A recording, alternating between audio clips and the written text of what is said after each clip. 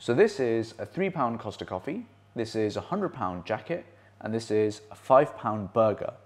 If we were to invest them, which one would bring us the most money? So I don't actually mean invest a burger. That would be silly. Hi, is that HSBC? Yeah, hi, I'm looking to invest with you guys. How much? So I've got a burger, I'd like to invest a burger.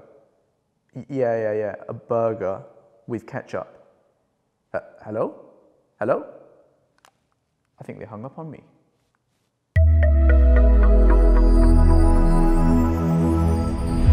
So the idea is that we partake in lots of luxuries, but what if we invested that money instead?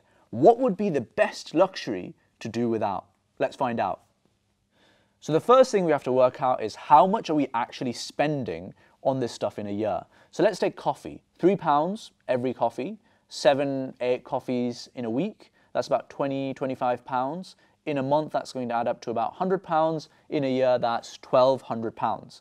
With a burger, let's say you spend about four burgers in a month. That's about £20–25.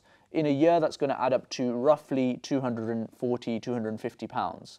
And then with a jacket, unless you're a bit of a freak and you want to buy lots of jackets, people normally buy one jacket, so that's going to cost around £100 a year. So coffee is obviously the massive spend in the year. So let's try and save that. Let's try and save that for your entire working life. Let's say you've become a monk and you've given up coffee for your entire working career of 45 years. How much money would you end up saving on coffee over that time period?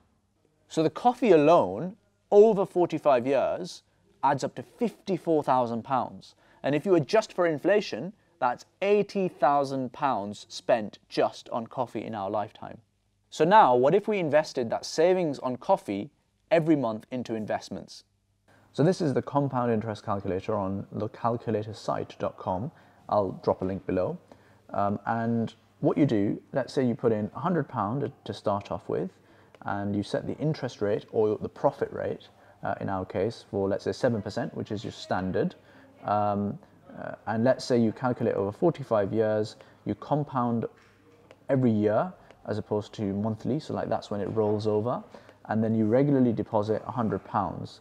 And let's say you increase the deposit with inflation, which is around 2%, and then you calculate, and let's see what happens. So the big numbers that you have to look at overall are, you end up with in total £464,000, and just the coffee will add up to about £86,000. Mad. So hang on, what just happened here? This coffee could be worth £464,000. So what's the secret?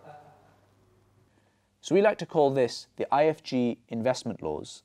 Number 1, invest consistently and regularly. And number 2, hold for a long period of time. Beta, that sounds really boring. Give me a get rich quick scheme. So there's no get rich quick. There's get rich slow, like the 1%. I mean, look at this graph of Warren Buffett's wealth. It only mounts up significantly over time. Why? So the benefits of the IFG investment laws, the reason why the 1% use these laws, is twofold: compounding and smoothing. So compounding is the reason why banks are so rich. Because when you keep on reinvesting the profits or you keep on reaccumulating the interest, it becomes a snowball and it starts rolling and it picks up more and more and more and more stuff until before you know it, it's a massive ball with Donald Trump's hair on top of it.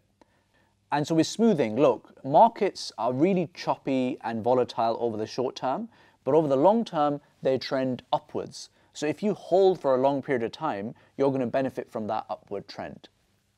That's it for today, guys. Thank you for watching. Remember, IFG is here to help you make money and save money. And please do subscribe to our channel to hear about all of our halal investment tips and saving tips here first. And leave us a comment. If you'd like us to cover anything, we'd love to know. Salaam.